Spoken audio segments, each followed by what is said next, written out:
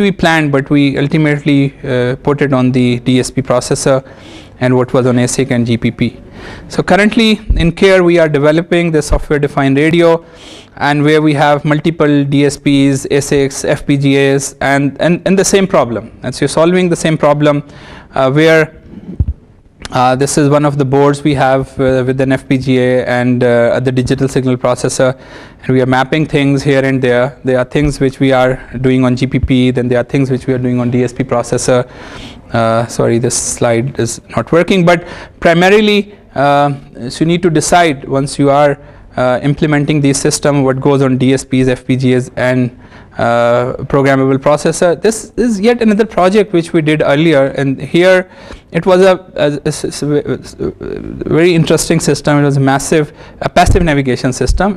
We put it on a flying object, and the flying object is looking down.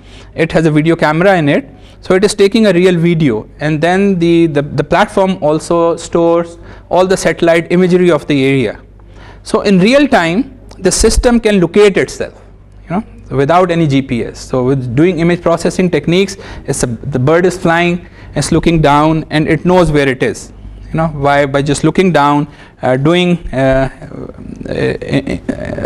pattern matching, where it takes the video, then it searches for that piece of the clip or the frame in a satellite map, and it maps it, and it just keeps doing it on one frame. It's like this is the position, it finds itself here, then this is the position, it finds itself here, this is the position, it finds itself here. So it basically it knows where it is.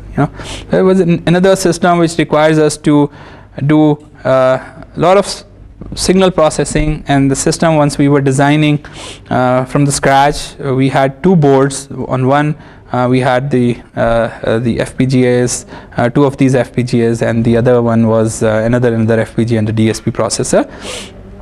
And then we have another system which we did spectrum analysis, primarily done everything on the FPGA, and this is a communication receiver.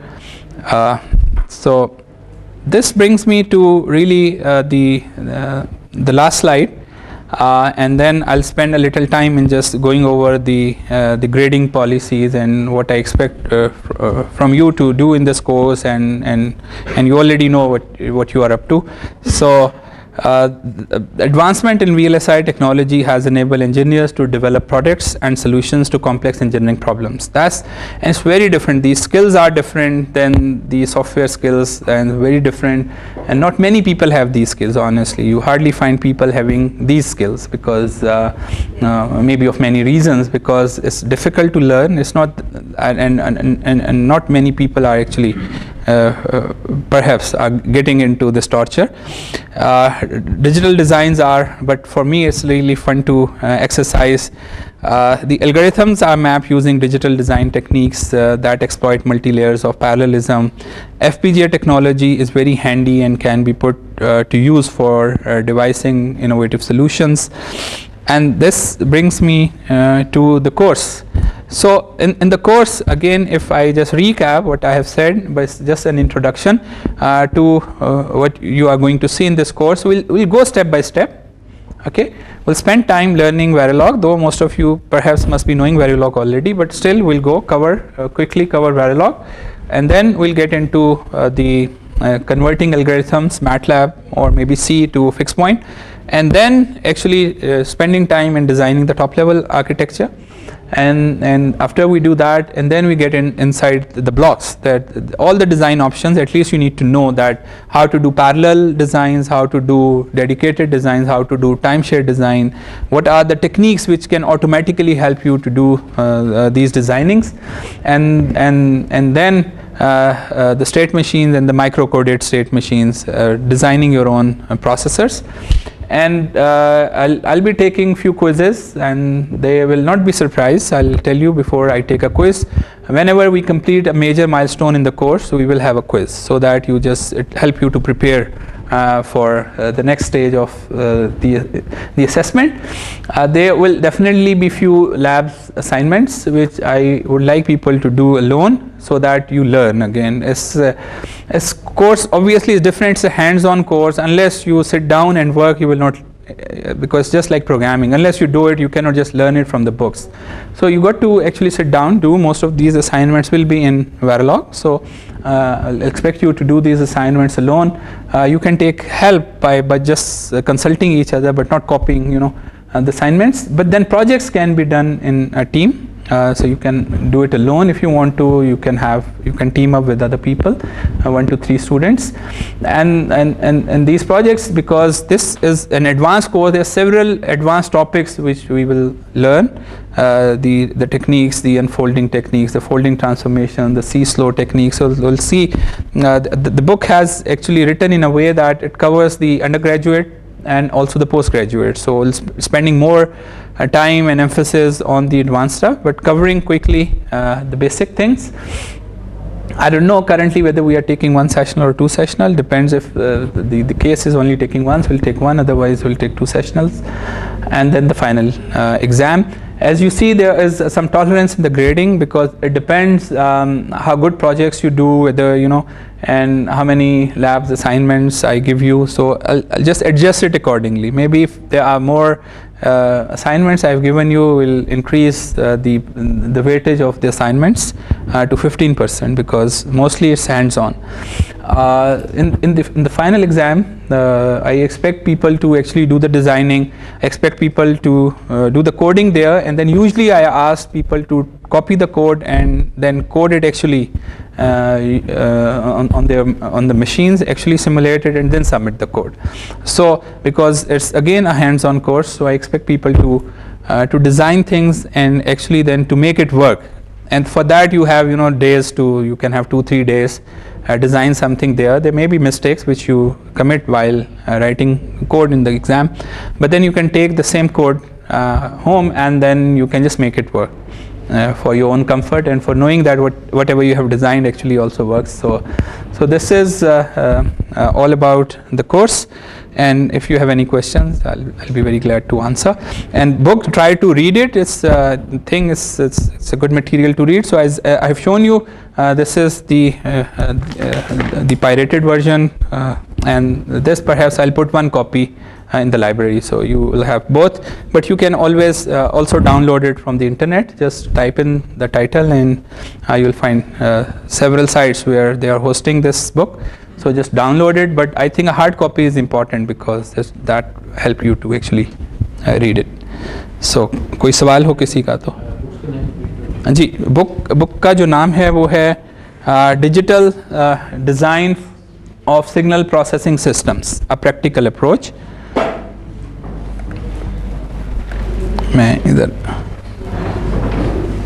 so this is the book name. So digital design of signal processing systems, and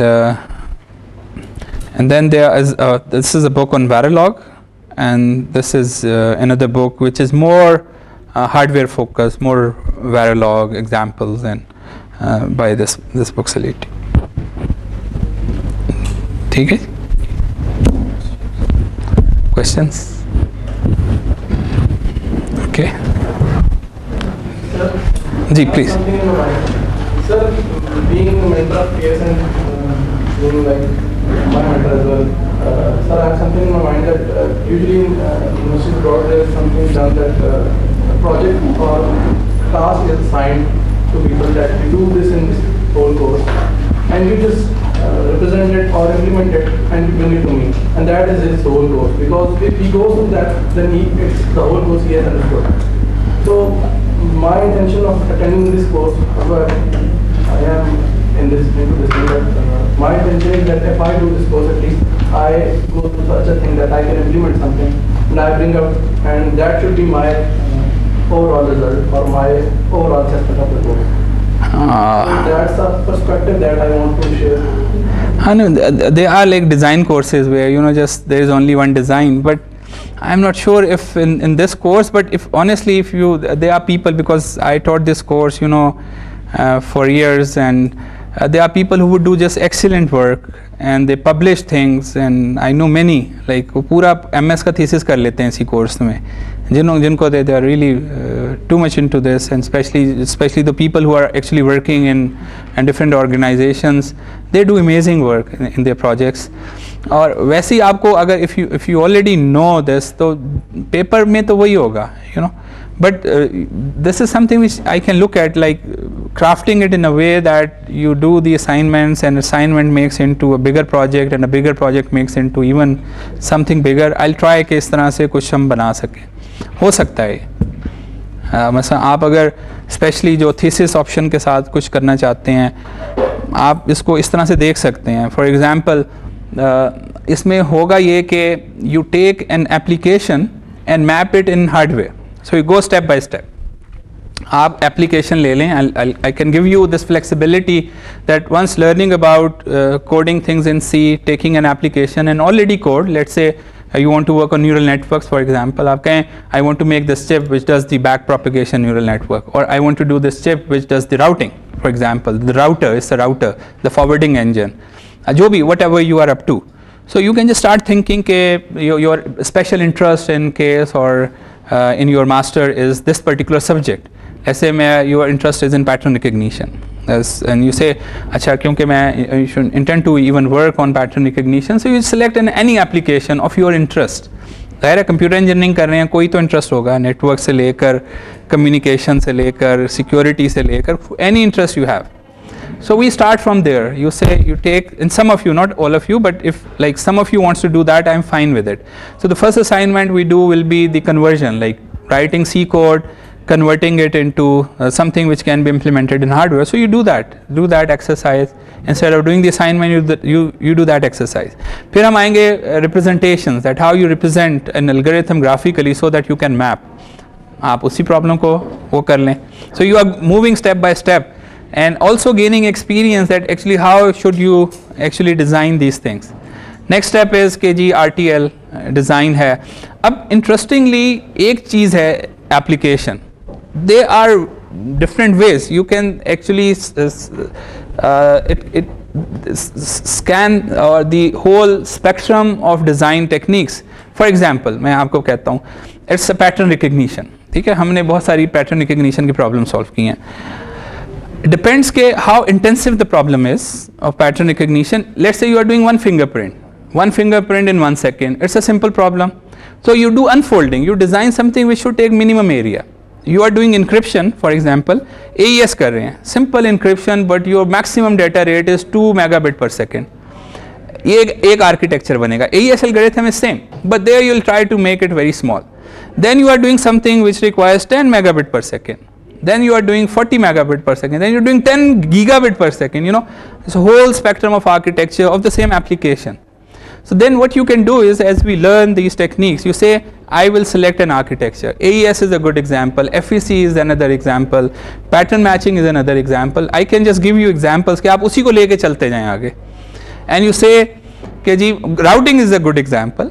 ठीक है, आप कहें जी routing है, एक कौन सा router बनाना है. And then you just go through these steps. And device जब folding पढ़ रहे हैं तो fold कर दें उसे, unfold कर रहे हैं तो उसको ही unfold कर दें. और इस तरह करते करते you then do your project and वो जो लोग हैं वो फिर honestly इसमें कम से कम अगर पेपर वगैरह आप पब्लिश करना चाहें, it'll be very easy for you to actually publish your work in, because architecture हर एक का unique होता है. It's like architecture of a house. It's not standard, you know. It's your imagination how you are actually crafting it. So क्योंकि मुख्तलिफ होता है तो you can always present it. There's something your own, is your creativity, and then you can just take it and write it a paper and something like that. तो इस तरह से कुछ कर सकते हैं, लेकिन फिर भी फाइनल एग्जाम होगा. सही है. Okay ji, thank you very much. ये प्रेजेंटेशन आपको वेबसाइट से ही मिल जाएगी, सो यू कैन जस्ट